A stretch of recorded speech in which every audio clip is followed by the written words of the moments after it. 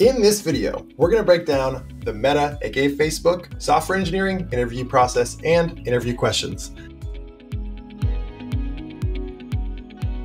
My name is Kevin Landucci. I've worked with dozens of candidates to get Meta offers and negotiate better compensation packages at Meta. Let's get into it. The most important point to understand about Meta is speed.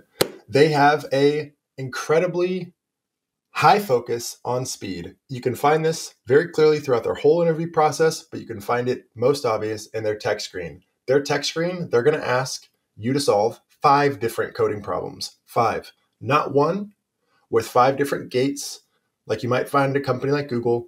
5. And they only care about you getting to the results of each of those implementations.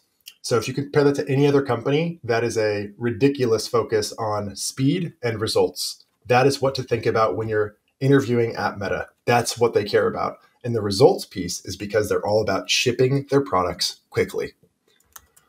They give good comp packages. This is known. In terms of their recruiters are pretty veteran compared to other FANG recruiters. They've got some of the more senior recruiters that you can find. So when you are negotiating with them, no matter what level you're going for, whether it's senior, staff, or above, just remember that they're going to pay you based on where you live. And they're going to try to play tricks on you to get you to reveal information. The basic idea is don't share any information unless it helps. So when it comes to Meta, it is by far the most organized interview process in tech, period.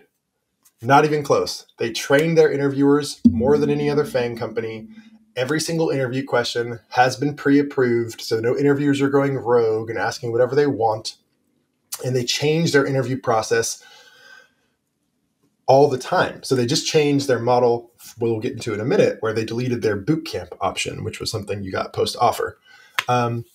Like Google, Facebook is going to down-level you if they think they can get away with it. And there are so many candidates that get down leveled, and there are so many candidates that don't deserve it. So just remember, if you're a super high ranking engineer, if your presentation skills aren't where they need to be, Meta's going to think that they can put you at your level -2 or 3 sometimes, depending on the market. Okay, I already said it, but it's right on here. The best trained interviewers in FANG. I'm serious. So serious I said it twice. This one is also true. So they used to have a boot camp.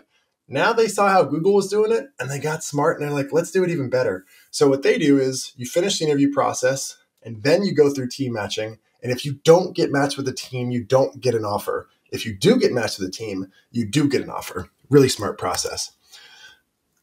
Everyone out there, never, ever feel bad about rescheduling an interview with Meta. There is no difference to them having a software engineer, regardless of level, join today or a couple months from now. So just remember, if you are not prepared, reschedule. Okay, you've heard it before, but I'm going to tell you why it's true. Meta is way more product focused and Google is way more engineering focused. From an engineering perspective, the reality is Meta is more likely to ship a feature that's good enough, where Google will wait to ship until it has reached all of its standards. At Meta, it's called approving to release, or approving because you have a release. Take this attitude into your technical sessions. For your own sake, write code, design systems with the attitude that I'm approving to release this, as opposed to trying to make it be perfect and not actually finishing what you're supposed to finish in that round. Again, results focused.